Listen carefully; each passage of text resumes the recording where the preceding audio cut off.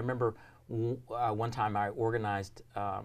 I was doing a lot of outreach for the black students at Harvard, and I got a letter from an inmate at a maximum security prison saying, "Hey, how come you Harvard students don't ever interact with us?" And I was like, "You're right." And I started talking to the guy, and I was like, "What do you like to do?" He said, "I like to play basketball."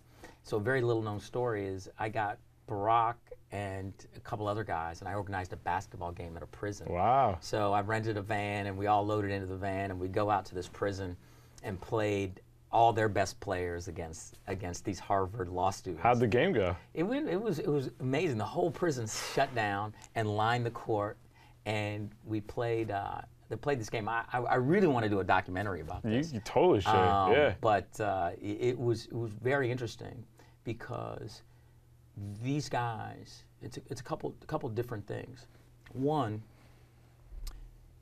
none of those guys know that they played basketball against a man that is 44th president of the United States. They had no idea that was coming. They had no idea. And they wouldn't remember that it was him.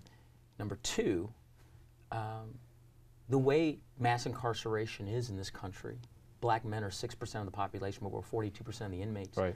You change one or two different decisions in anybody's life on that court, and we, the black Harvard law students, could change places with those brothers.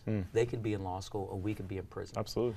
All of us have had interactions with, I've had so many interactions with law enforcement, from false stops and all the different things. And if one goes wrong, I'm in prison or I'm dead. Absolutely. Yeah. So, you know, but for the grace of God, there go I. So, you know, I know that he was the first sitting president to visit a prison while he was in office, and the first time he ever visited a prison was that time when we played in law school. So